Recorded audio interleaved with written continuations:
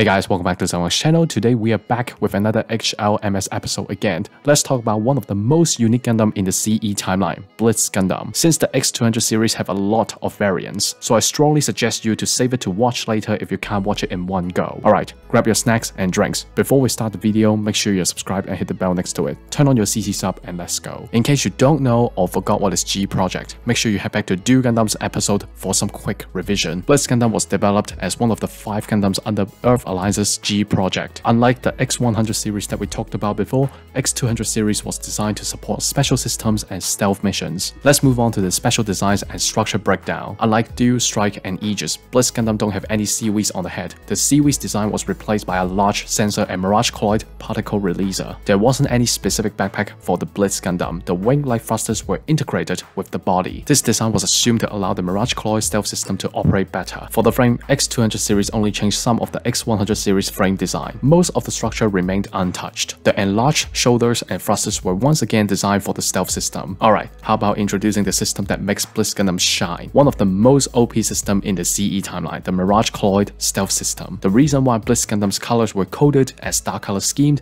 was for a better stealth performance. Unlike the other 4 Gundams, the weaknesses were pretty obvious. During stealth mode, Blitz Gundam cannot use the PS armor, so the pilot has to choose between stealth or PS armor defense. This weakness will also mean that Blitz Gundam cannot be hit during stealth mode, otherwise it will be destroyed easily. Furthermore, due to the high consumption of energy, the Mirage Colloid stealth system can only activate for 80 minutes before Blitz Gundam went power down. Here's a fun fact, the stealth system cannot be used underwater because the particles will be dissolved. Let's talk about the benefits and activation process. First, Blitz Gundam will release the Mirage Colloid particles from the body. The particles will be held in place by a magnetic field. The particles around the Blitz Gundam will block IR emission, radio waves, and bend visible lights. This will also mean that Blitz Gundam is 100% invisible. Both visual or electronic detections are useless. Therefore, hitting the Blitz Gundam during stealth mode is really hard. The best you can do is calculate the distance and try to blind hit it. As for the forearms, each forearm has 1 weapon hardpoint. Unlike the rest of the GATX units, Blitz Gundam's weapons were designed differently. On the left forearm, Blitz is equipped with a piece-lock Glibnia. The function of this weapon is similar to Sword Strike's Panzer rocket anchor. This weapon will be used for grabbing, piecing, or crushing the target. After the launching was finished, the piece lock will retract through a cable which stored in the back of the weapon. On the right forearm, Blitz is equipped with Trikiro's offensive shield system. This is the main weapon of the Blitz Gundam. The greatest benefit is that it can switch between offense and defense quickly. The first layer is a shield, which is equipped with PS armor and coated with anti-beam coating. Offensively, the shield is equipped with beam saber for close range attacks. It can be taken out, but due to the shield is fixed and linked, so taking the beam saber out is inefficient. For range battles, the shield is equipped with 50mm high energy beam rifle and 3 Lancer Dart hypervelocity kinetic energy penetrator. Each penetrator can be used as a handheld spear, but most of the time it's used as a ranged weapon. The penetrators are rocket propelled. They can penetrate the armor or detonate after impact. This weapon is fast and deadly, which makes Blitz Gundam's range game is not bad at all. On January 25 CE71, Blitz Gundam was stolen by Zaft and piloted by the youngest pilot in the cruiser team, Nico Amalfi. Along with the other 3 stolen Gundams, the cruiser team fought against the Archangel and Strike Gundam multiple times. Blitz Gundam's biggest achievement is using the Mirage Colloid stealth system and invaded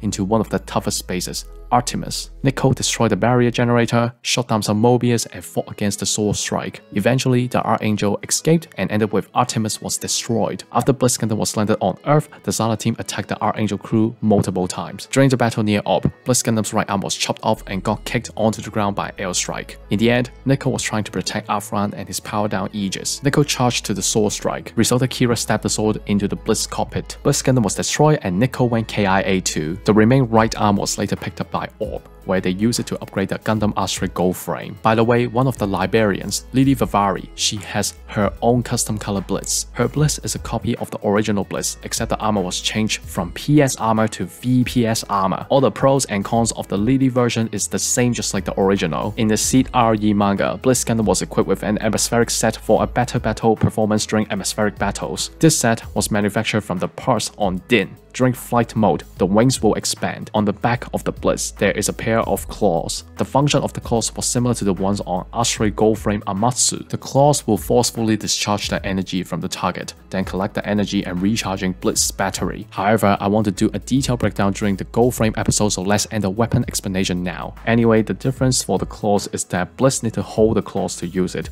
but Goldframe Amatsu is directly using the claws on this backpack. Due to the equipment was still at the experiment stage, so we don't know about the rest of the new settings and weapons. Since the stolen Gundams became a huge threat in the battlefield quickly, in order to turn the war situation around, Earth Alliance collaborated with the Ezreal conglomerate to build 3 second-generation GAT-X Gundams. Forbidden Gundam was created as one of the 3 second-generation Gundams. It used the data of the X200 frame, changing the design concept from stealth attack to high-speed assault. Different than the first-generation GAT-X Gundams, the second-generation Gundams were equipped with TP armor. The full explanation of TP armor is at the Buster Gundam episode. Please go back to Buster Gundam episode to learn about TP armor. Other than TP armor, there is a pair of Gashmetic Panzer on the shoulders. It's a device on the shields that will bend incoming energy to provide a solid defense. The theory of this device is to release mirage colloid particles to generate a strong magnetic field, making the energy to be bended to the side of the MS. The Panzer can be used in different ways. Not only it can endure water pressure and defending attacks, while Forbidden is in underwater environment. At the correct time and standing at the correct angle, Forbidden can also bend beam attacks from the allies and let it chase the enemy. However, the Panzer cannot defend close combat beam attacks. For example, the beam boomerangs on Zethythonix Gundam. Combining TP armor and Gashmetic Panzer, Forbidden Gundam can use them at the same time, which made its defense became really good. In order to maximize the performance, the developers studied the data from the X300 series. The result is the high-speed assault backpack. The concept of this backpack is to allow Forbidden Gundam to quickly handle close range or long range attack. If the enemy is closing in, Forbidden Gundam will use the 75mm series on the head, a pair of Arm Foyer 150mm machine gun on the forearms, and Nehorga heavy scythe to engage the opponent. The heavy scythe blade was developed by the technicians who once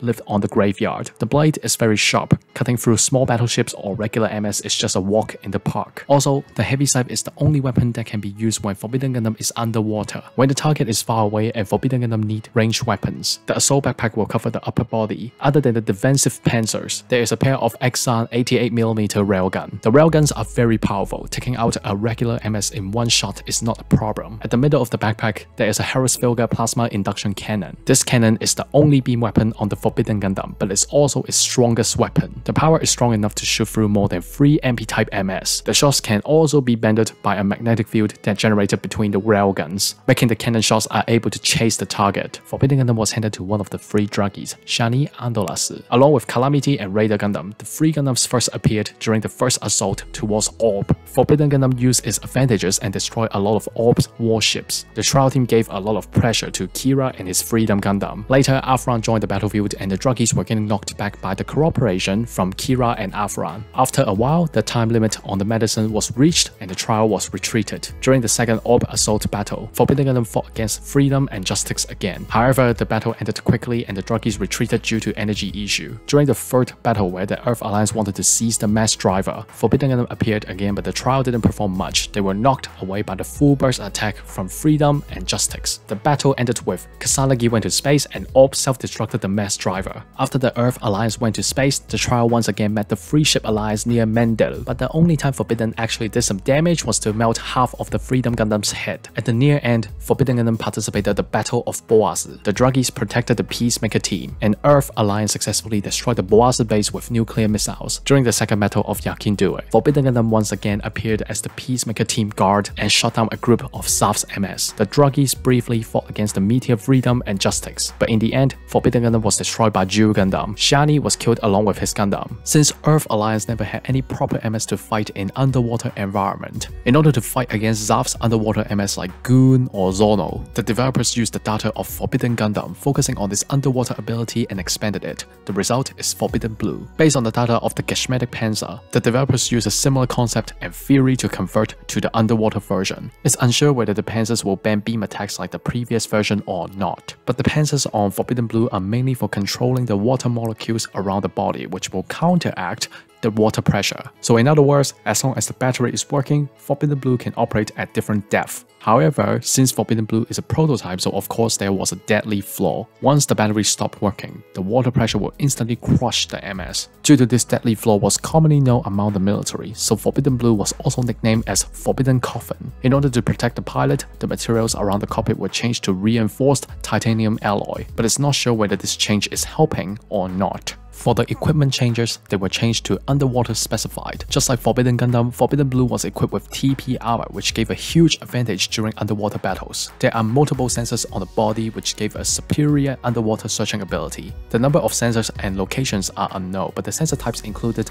IR sensors, sonars, Lorentz-Lee sensors, and several ultra-low light cameras. There is a tail extension at the bottom of the backpack. The end of the tail is an anchor, which Forbidden Blue can use it as a melee weapon or use it to change directions. The tail body is filled with an ultra-long-wave antenna and a towed sonar array, which further increased the enemy searching ability while in water. As for the weapons, the 75mm series and arm-foil 150mm machine gun were kept, but they don't have any uses in water. It's mainly for surface battle if necessary. The handheld weapon was changed to a trident. The heavy sight was increased to 4 of them, 2 of them mounted in each shield. The heavy sights were also changed to a retractable weapon during close-range battles. As for the ranged weapons, the plasma induction cannon was changed to Phono-Maser Cannon. Just like Forbidden Gundam, Phono-Maser Cannon is the only beam weapon on Forbidden Blue. The railguns were changed to a pair of supercavitating torpedoes canister pods, which will fire a type of torpedo faster than the normal ones. Earth Alliance made a total of 4 Forbidden Blue, which all 4 of them were equipped with Natros OS. One of the Forbidden Blue was secretly sold to Orb's Sahaku faction by Muda Azulailu. Another Forbidden Blue was assigned to Earth Alliance's ace, Jane Houston. She participated in the second Casablanca Sea Battle, which Forbidden Blue was performed greatly. After the testing was complete, the data of Forbidden Blue was being collected to make an improved version, Deep Forbidden. Deep Forbidden was basically the improved and simplified version of Forbidden Blue. Deep Forbidden featured a further reinforced cockpit, and the shields were added with a backup battery to prevent being crushed by the water pressure. Since Deep Forbidden is an MP-type MS, so some of the weapons were removed. The 75mm series and arm-foil 150mm machine gun were removed, but the forearms and legs were added with weapon hard points, which means Deep Forbidden can carry other equipment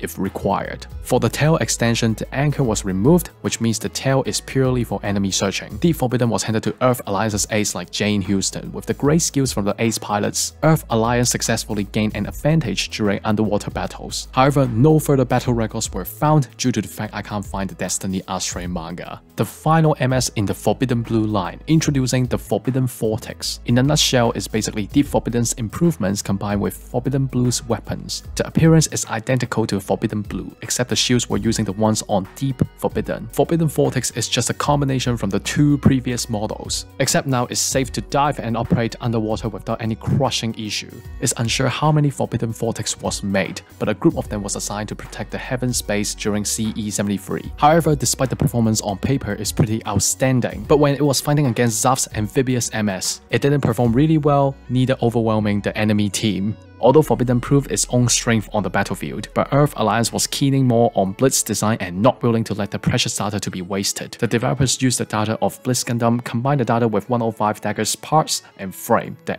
Dagger N was born. Despite the base is 105 Dagger, but Dagger N is not an MP-type MS. The position of this MS is mainly for special task force, like stealth missions, sneak into the enemy base to steal information, kidnapping a specific target, or assassination. Its name included 2 N. One N is standing for Neutron, the other N stands for Ninja Works. Let me explain the story behind Ninja Works. Dagger N was developed during the CE-71 war. However, by the time Dagger N rolled out from the factory, the war already ended and both factions signed the Junius Treaty. The treaty banned Mirage Colloid system and nuclear technologies for both factions. Earth Alliance declared that they dumped any projects related to the violation, but the reality is that they kept the development of Dagger N. Since Dagger N is a top secret, so most of the soldiers don't even know it exists, except the senior officers. All the developers, pilots, or any staff who related to Dagger N project needs to keep their mouth shut, which is why the related people call themselves Ninja Works. So, why Dagger N is a top secret? During the CE-71 war, Blitz Gundam was very famous because of its Mirage Claw stealth system. However, the activation time is limited, which this issue became a huge weakness. In order to allow Dagger N to theoretically become stealth forever, the developers used the leak data and equipped the N-Jammer Canceller, which means it's powered by a nuclear reactor. In an era where MS are forbidden to use nuclear reactors, Dagger N's abilities are truly deadly. Alright, let's take a look at the weapons on this secret MS. Just like Dagger L and Wingdom, Dagger N store one MK315 stiletto rocket-propelled anti-armor penetrator on its right side skirt. The left side skirt was equipped with a long and short DESG-07D plus anti-armor sword. The sword is very strong and capable of penetrate through PS armor. On its left forearm, we can spot a Pizza-lock Hakenfaust. It's a simplified version from the Blitz Gundam. The Pizza-lock cannot grab or drag the enemy. Its function is a retractable Pizza-lock. Fire towards the enemy and pierce through the armor. The signature Chukiro's offensive shield system was changed to Sugarware offensive shield system. The beam saber and penetrators were removed. They were replaced by a 70mm high-energy blaster. The energy blaster is the main weapon. The muzzle is bigger than a standard beam rifle. It also means that the power is stronger. For tactical users, Dagger N was equipped with 70 multi-purpose launcher port. These launchers were very similar to the ones on Strike Noir. It's unsure how many Dagger N was made. The battle records were very limited too. So far, there are 4 battle records. The first mission was meeting with a spy, receiving the data from Armory 1 to plan the hijack mission. The second mission deployed 2 Dagger N. They assisted the Armory 1 raid, stealing the data of Chaos, Abyss, and Gaia. However, when they exited Armory 1, the 2 Dagger N were intercepted by a Proto-Chaos. Courtney H.L.M.S briefly fought against the Dagger N duo before they successfully escaped. The third mission deployed 3 Dagger N and 1 Wild Dagger. They were protecting Nebula anti-aircraft cannon from being discovered by Zap's reconnaissance team. Very soon, the reconnaissance team was approaching. All the Dagger N went stealth and ready to fire. However, the gunner and Blaze Saku warriors were equipped with Mirage colloid detectors. They fired instantly and shot down an Dagger N. Wild Dagger came to support and quickly took out the Blaze Saku warrior and command Saku CZI. The remaining Dagger N shot down the gunner and Noctuluca Saku warriors. Despite the special task force protected the Nebulan, but all 3 of them were later destroyed by Shinasuka with his Destiny Gundam. One of the abandoned units was found by Lieutenant Takito Haya Oshidari. When Oshidari was heading to Seiran's mansion, one Geogun arrived and attacked Oshidari. Eventually, the Geogun was destroyed by the anti-armor sword. Oshidari and his subordinates used the tunnel that Geogun made, headed to the underground vault and took a lot of metals out before the reinforcement came. After the CE-71 war, Earth Alliance collaborated with Action Industries. Action Industries started the Action project. They remanufactured the Blitz Gundam. The reborn Blitz Gundam didn't change anything except it's now equipped with VPS armor. Based on Blitz Gundam's data, Action Industries developed the modified version, Nero Blitz Gundam. Nero Blitz is another violation from Earth Alliance. It has the same technologies like Dagger N, which included N-Jammer Canceller and unlimited stealth time. Again, Nero Blitz will only deploy for secret missions like Dagger N. In order to make the stealth mode perfect, the developers removed all the beam weapons, replaced them with strong melee weapons. Nero Blitz have a different idea than Blitz Gundam. Nero Blitz will now use the stealth system and caught the target off guard easily. As for the weapons, the Chukiro's offensive shield system only equipped with 3 penetrators. The right arm is equipped with 6-barrel launcher and claw. The launchers can fire different type of shell-based ammunition or dummy balloons to confuse the enemy. When the enemy is closing in, the claws will open and caught the target instantly. The biggest feature on the Nero Blitz is a pair of variable arm unit on the backpack. They are powerful enough to crush through PS armor. Other than grabbing and crushing, the arm units can be crystallized and reflect the incoming beam fire. It's similar to Agatsuki's armor. However, the crystallized form will degrade the internal parts every time when it reflects one shot, so the reflect attack is very limited. If the pilot is not being careful, the arm units will disassemble after the parts became enough degraded. Nero Blitz got 1 deploy record when Phantom Pink sent Russell Aegis and Nero Blitz to eliminate the Martians. Ernst Brahim came and kept hitting provocation on Emilio Project with his turn Delta. Emilio went berserk and Ernst defeated both of them. Later, Junk Guild retrieved both Russell Aegis and Nero Blitz, ran some examinations on them, and what happened after was unknown. Action Industries not only improved the first generation GATX series under the order from Chief Engineer Vivi, Action Industries also created the free modified 2nd generation GAT-X series. Using Forbidden Vortex as the base, combining the original Forbidden's weapons and abilities, Rot Forbidden Gundam was created. The idea of this upgrade is to maximize mobility, defense, and offense. First, all the weapons from the original Forbidden Gundam were kept, except the heavy scythe turned into a double scythe. In order to further increase the offense abilities during high-speed assault form, the developers added a pair of diffuse beam cannon. Secondly, the defense was further improved. The Geschmetic Panzer was upgraded and expanded the magnetic field, allowing it to block stronger beam shots. Originally, the developers were going to put 4 Panzers on Rot Forbidden, but the energy consumption was scary, so this plan was scrapped. Lastly, in order to carry all the weight without dropping too much mobility, the developers increased the thruster outputs and added a pair of extra thrusters on the legs. About the strategic uses, Rot Forbidden will always launch with Blau Calamity and Gelb Radar. The 3 Gundams will be controlled by AI-80 and Trial system. Most of the time, Rot Forbidden will be the shield of the team and playing Vanguard. The first battle is a trial system testing, where the 3 Gundam ambushed the Destiny Impulse R and D a Dagger. The battle ended very quickly as the 3 Gundams forced the Destiny Arrow silhouette ejected from D a Dagger. Destiny Impulse R escaped with the Destiny Arrow silhouette from D a Dagger. The second battle was at the Action Industries, where a large group of D a Daggers were attacking the factory commanded by Destiny Impulse R. VV ordered the trial team to fight against the D a Daggers. He piloted the Astray Turn Red and took the Hyperion GL and GR to protect his Astray. Law joined the battle with his Astray Red Dragon. The trial team, Hyperion GL and GR, successfully protected VV and Law. Very soon, they used the gap between the D a Daggers and destroyed the Destiny Impulse R. 1 week later, Rot Forbidden, Blau Calamity, and Gelb Radar were destroyed by Astray Red Dragon. Law earned his ticket to challenge the Astray Turn Red. The battle ended with Law won Vivi's challenge. One of the mysterious organization, Liberian Works, was also developed and improved the original Blitz Gundam. Liberians collected the data of Blitz Gundam and Astray Goldframe Amatsu Mina. The result is Nebula Blitz Gundam. The word Nebula means fog in Latin, meaning the Nebula Blitz Gundam will attack people without being seen, making the opponent feel like he or she is in a fog and confused. Unlike other Gundams from Liberians, Nebula Blitz is mass-produced and there is a total of 20 of them. Allow me to briefly explain the pilot. Lily is an original carbon human template. We never know who assigned the Lily clones to the Liberians. In the CE world, there are different Lily in different factions, but there is 20 Lily assigned to a player referee. Each Lily was programmed with quantum communication system, which means she can detect the enemy without looking at the MS screen, fast to reflex and hitting the target with high efficient. However, each Lily is programmed with different personalities, so some of them will be calm and some of them will be mentally fragile. Since each Lily is programmed with quantum communication system, so all the Lily can perform a special move through the Mirage Colloid stealth system, the Mirage Colloid teleport. As for the technology changes, Nebula Blitz featured revised leg joints. The head was added with enhanced communication system and additional slits to improve the cooling system. By the way, there is an arguable part, since there wasn't any right answer about whether the armor is PS or VPS armor, so let's say it's hard to design. For the weapons, Nebula Blitz inherited the weapons from Blitz and Astray Goldframe Amatsu Mina. Just like all the Liberian MS, Nebula Blitz can use striker packs. The unique striker pack is called Magano Ikutachi Striker. For the Blitz weapon part, there are 3 spare penetrators to reload on the right side skirt, which means Nebula Blitz can fire 6 penetrators in total. On the left side skirt, there's a Sumoha no Tachi triple claw. It will share the same hardpoint on the left forearm, so Nebula Blitz can manually switch between the pizza lock and triple claw. For the backpack, Nebula Blitz is equipped with the exact same pair of